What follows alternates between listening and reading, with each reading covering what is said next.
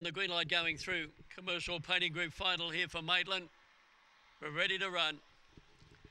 They're set. Racing now. Tamu Benner commenced beautifully towards the outside. He's rushing down the outside. He's going to be in front on the outside.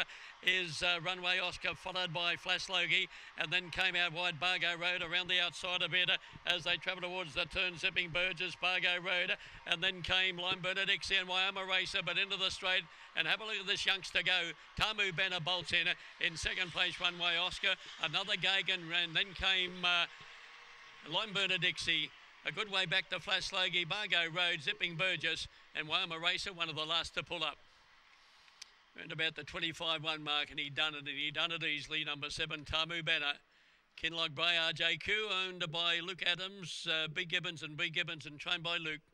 Defeating number 3, Runway Oscar, Fabregas, runway ready for Natalie McDonald. Another Gagan, third, Jarvis Bale mentioned for John Robertson, and number 9 will be fourth, and that being Lime Benedictsi. 6 lengths, 2 3/4, 7.92, 18.44. 9 was fourth, 7.389. That run was 25.11, and that run home time 6.67. 7.389 after the fifth event.